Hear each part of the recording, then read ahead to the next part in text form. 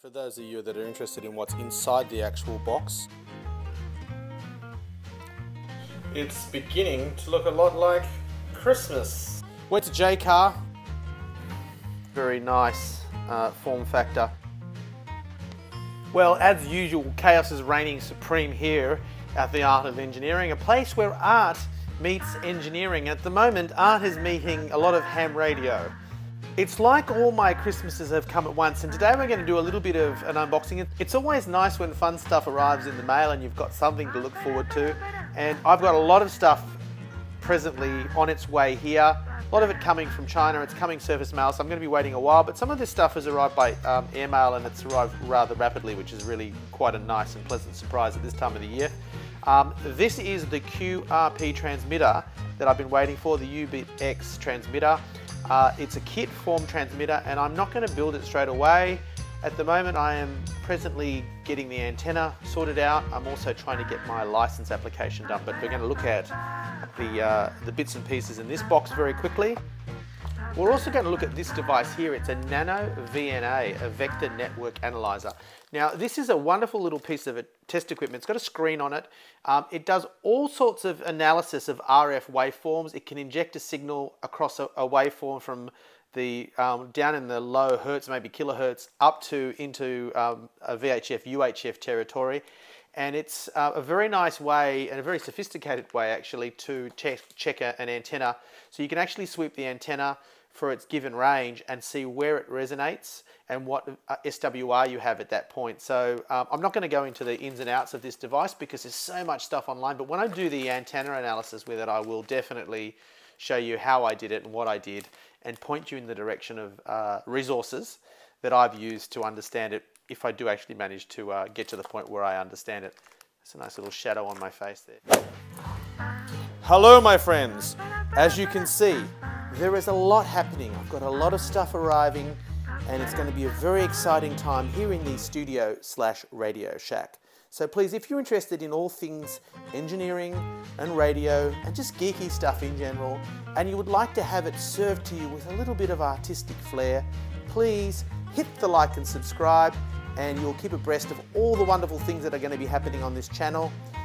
Onwards with the video. So stay put if you want to see some fun stuff that's arrived in the mail, especially ham-wise. Let's get to the bench and have a look at what we've got. You still haven't subscribed.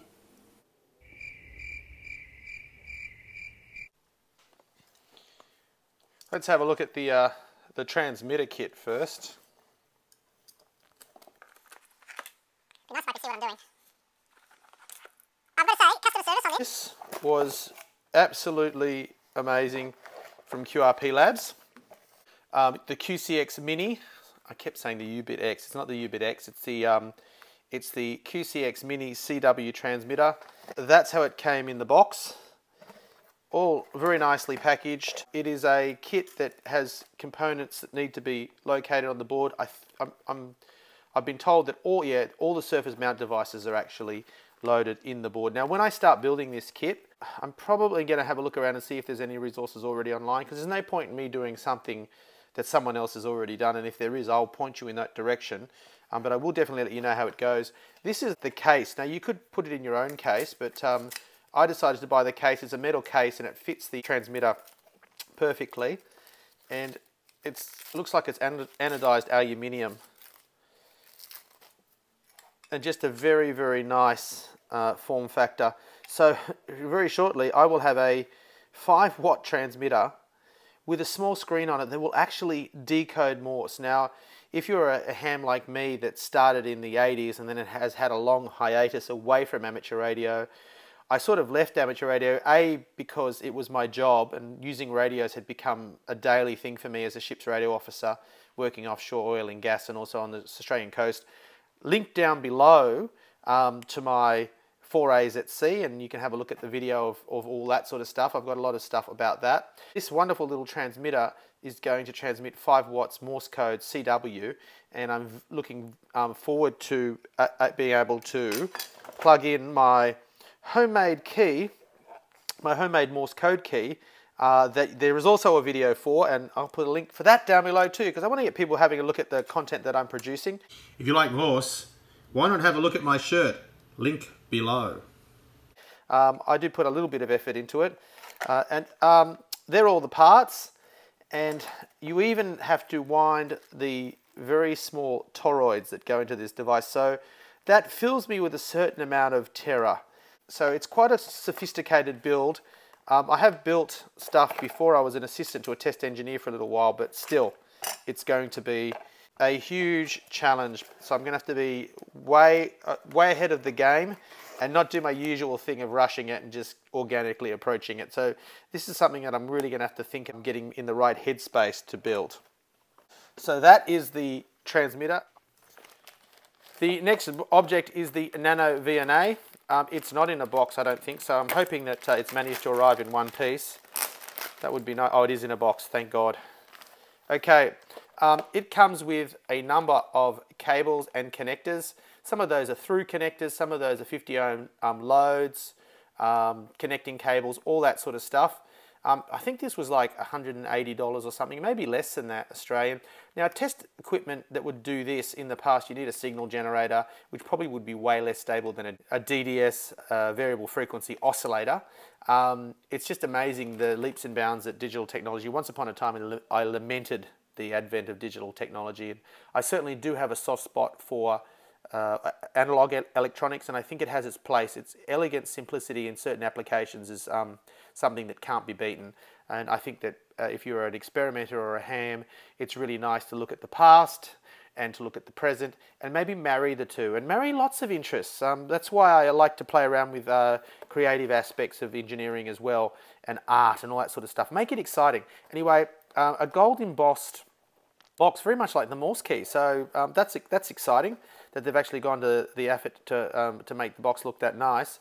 And that's how it comes out.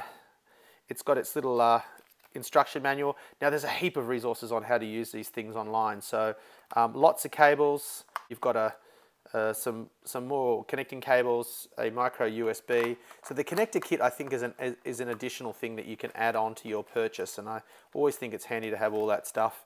A USB, I'm presuming that's to charge the device. And this is the device itself. I mean, talk about tiny. And that's it. That's the device as it stands. So exciting stuff, and I'm really looking forward to booting that up. Now, I haven't got the antenna. The antenna's in the air, and I haven't got a transmission line to it yet, and I'm waiting for a capacitor, high voltage capacitor for the balun. While I'm waiting, I am working on a software-defined radio, and at the moment I'm not sure whether the actual detector is working on it. And what's fun about this is that I will actually be able to generate a signal using this and use it kind of as a small beacon, and it'll allow me to see whether my receiver is actually detecting anything before I plug a large antenna into it. So that is the first job that this is going to have to do, and then it is going to work out where my antenna resonates and help me tune it for the ham bands that I'll be using. I'm very interested in 7 megahertz and 3.8 megahertz at the present moment. The transmitter I'm going to build, the CW transmitter, is probably going to be a very simple 3.5 megahertz transmitter, 80 meter transmitter. So I'm looking forward to getting that all happening.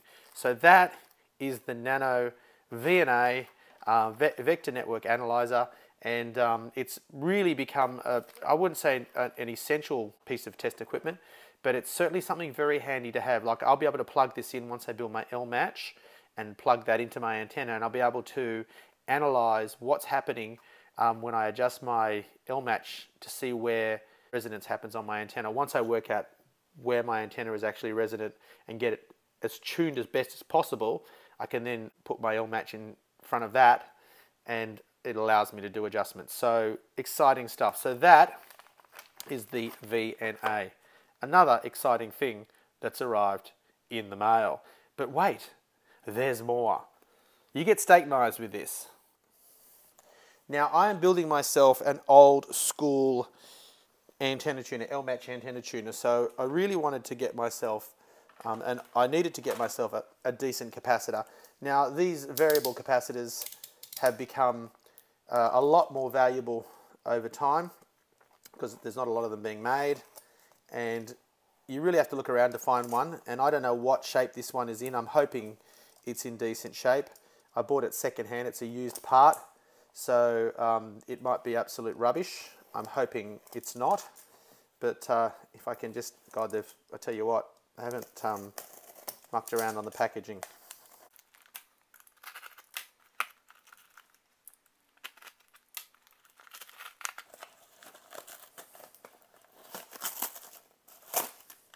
Okay, let's have a look, see what we've got. And this came from Poland.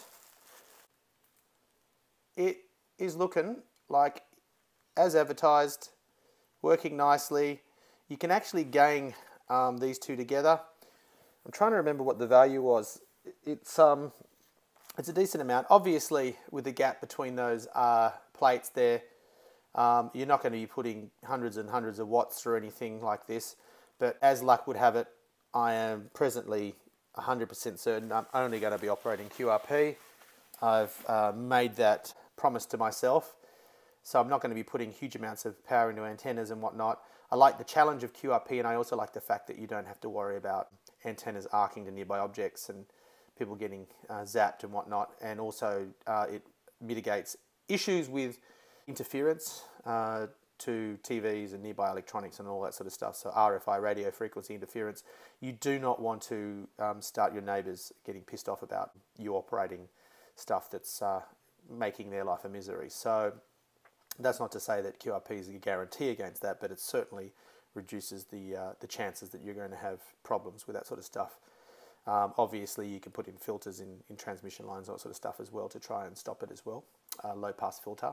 But I'm going to do all of that stuff, but looking forward to making this part of a small antenna matching unit. It's fairly hefty, but I'm not planning on this being part of a portable setup. This will make a very nice part of I'm going to hand wind a coil and have taps on it, and this is going to form part of the L-match antenna tuner that I'll be building.